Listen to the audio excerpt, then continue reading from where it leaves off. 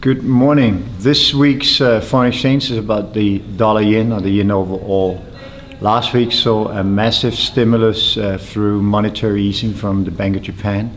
Its supposed impact was to be, of course, to weaken the yen. Unfortunately for Bank of Japan overall, it remained pretty much in the same range it's been in for a long time, which is 75 to 95.5.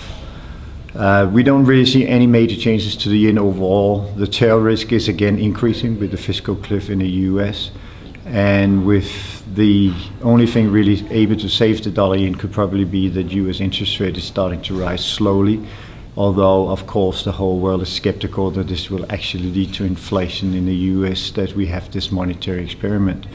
But for both the dollar side and the yen side, in the dollar yen, it is of course two central banks who has hit the panic button inside the last 2 weeks.